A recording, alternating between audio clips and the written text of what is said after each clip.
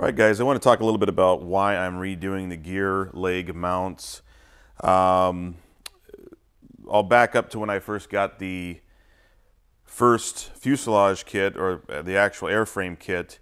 I got the gear leg brackets that came in. Of course, they were all raw steel, just like some of the other components that come steel. And so I was anxious to get those out because I figured I'd be needing them right away. So I sent them right out to powder coat. Didn't really look at them a whole lot. Got them back. They looked great. Put them on the shelf. Still didn't really look at them a whole lot until I realized that as I got towards putting the gear legs on and the gear brackets, this is the only drawing, this SD75 FC03, that shows the gear leg brackets. And I noticed that on here we had this washer, what looks to be a washer, but what that actually is it's a welded on washer. So you can see here from the factory, or from the Zen factory, I've been told, this washer is welded on, thickening up this forward strut area. One of the two brackets that I received, here's one of my original ones that I had powder coated, you can see has the washer as well as the holes drilled out. The other one just had pilot holes and no washer. But me not knowing, not building a kit before, didn't know that that wasn't normal, or there was some kind of a different mount on one side.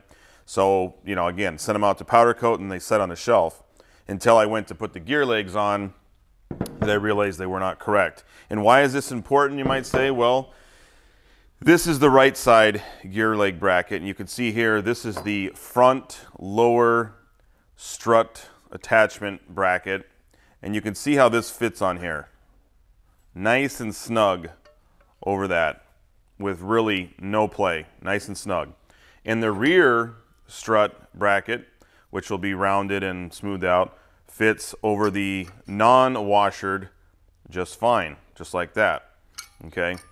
That's not the case when you don't have the washer on here. So again, here's the front.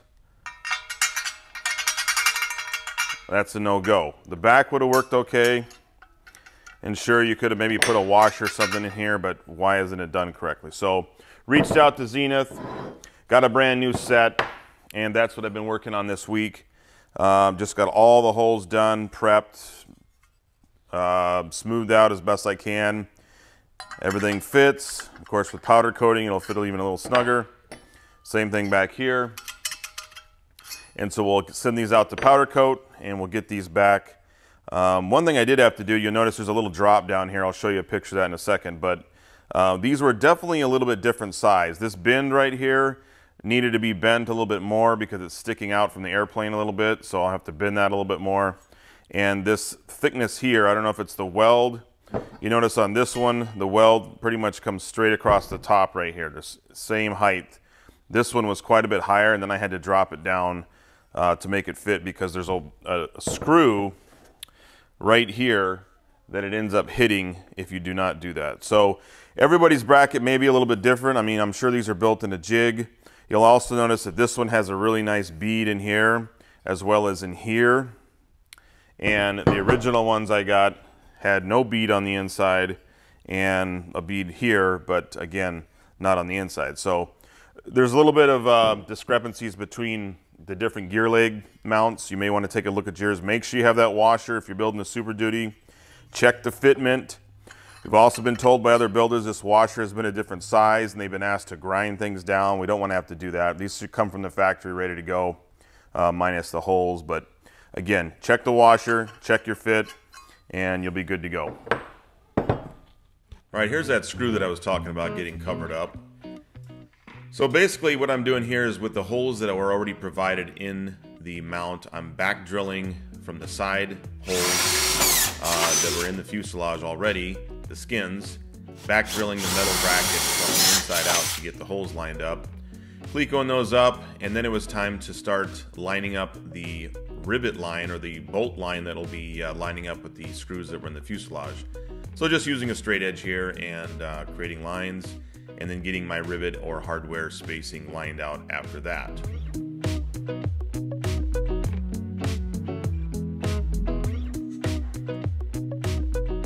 All right, now I've got my holes lined up. I've got a line drawn there so I can start marking and doing my drilling.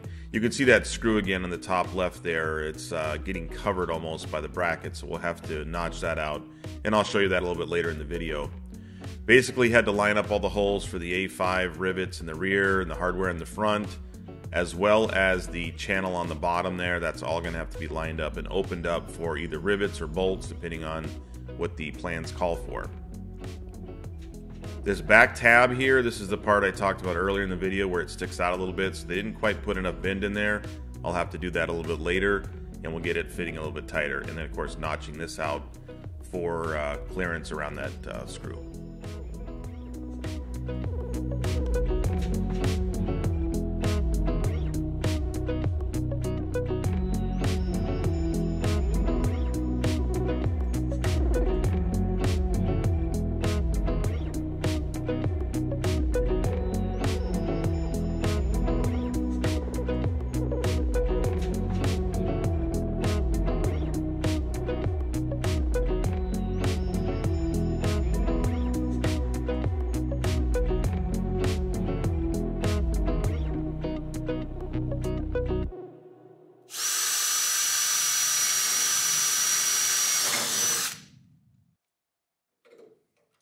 Everything's opened up to the size it needs to be. I've got a couple holes to drill in here because I've got to get a drill bit that is short enough to fit in my angle drill to hit this angle right here. Same with on this side. But after that, this bracket is ready to be mounted up. Of course, we're going to send it out to powder coat first. And then once we get it back, it's on to the gear installation. Well, hey guys, I hope you enjoyed the video. Thanks for watching. If you did, like and subscribe. It doesn't cost you anything. Just hit the like button down below. Make sure you subscribe to the Super Duty build playlist so you don't miss any episodes. And stay tuned because we've got weekly videos coming out as well as probably some bonus videos in the future weeks. So appreciate you watching. It's Adam with Aeroworks, and we'll see you in the next video.